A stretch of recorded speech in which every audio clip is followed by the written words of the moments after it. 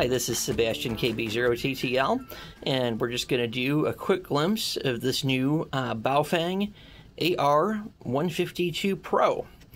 And the AR-152 PRO is a tri-band transceiver that is a resemblance of the Harris Falcon 3 clone.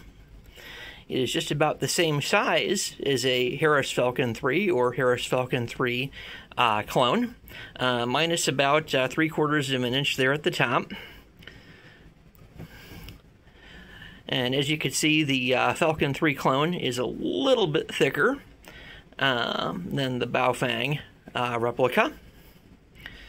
And the battery on the back of this one actually slides off versus the one on the base of this turns. So slightly different there.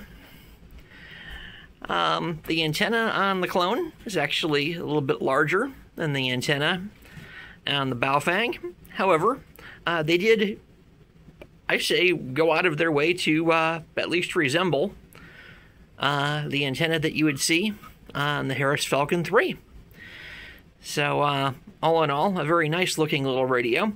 This is actually a tri-band radio, so it does both the 220 and the 440 and the 2 meters.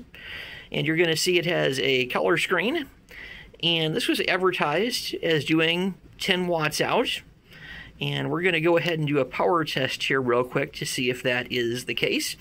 I had actually purchased this primarily for my POTA bag. What I wanted is something that had a mega battery on it, that had tri-band, that had wideband receive, that had the whole 9 yards. And this particular Baofeng was actually the best of all worlds in Baofeng terms when it comes to that. Rugged, and of course if it falls in the lake, I'm not going to cry for the whole $60 I paid for it. So let's proceed on to the power testing. Alright, so we're going to go ahead and test out the AR-152 PRO.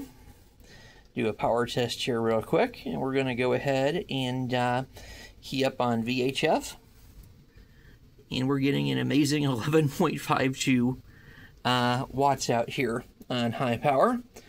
So, so far I am well appreciating this little rig here. And now we're going to switch over to UHF. Alright, we're here on UHF 443.8. And let's key it up. 7.53 watts on UHF. Still not bad. Now let's go over to 220. Alright, we're going to key it up on 220 now. And we'll just move over here.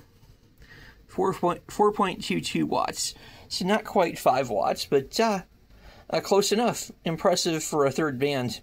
So far, I am liking this radio.